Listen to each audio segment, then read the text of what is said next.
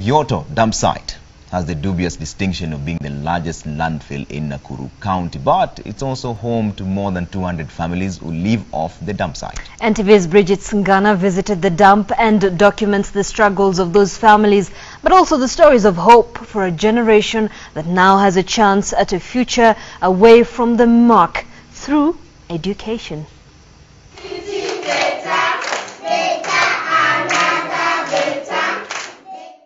Their faces beam with happiness and satisfaction as they welcomed us to their class. This is the nursery wing of the Maisha Mapya Learning Center.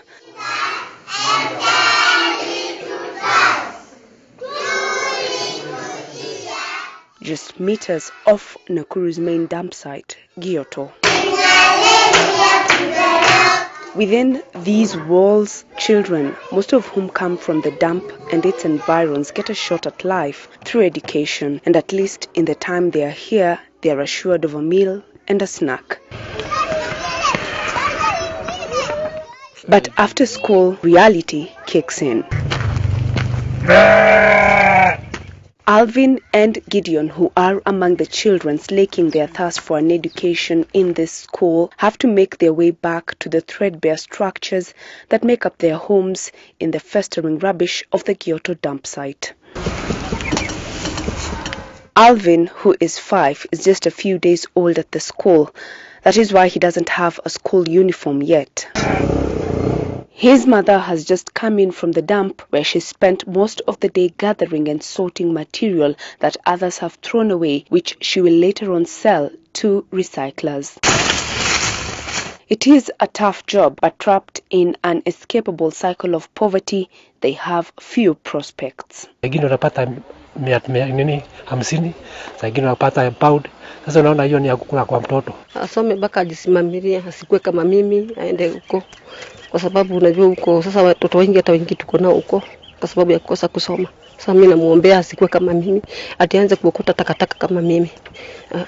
Sasa namuombea Mungu amsaidie asome mpaka wakati atafika ya kujisimamilia. Dorcas Wanjiru, Gideon's mother, explains to us the risk that children born within the dump and its environs face from an early age. Theirs is a battle for survival, a life lived on the fringes of the society, and education has been the least of their concerns until recently. Mtu akikosa pesa ya kusomesha mtoto anaendaka kuchokora huko, dakika ya mwisho watoto unawaona wako huko town kuchokora mapipa.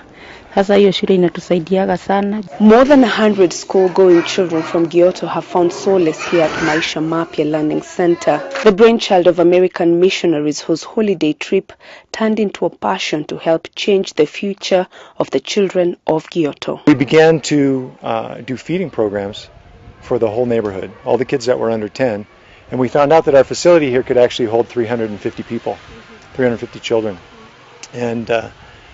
And that got us to thinking, can we do more than just be a school with 75 kids? We named the school Maisha Mapya. Yes, we wanted to have it be a name in a language that the people here understood, and that it's new life for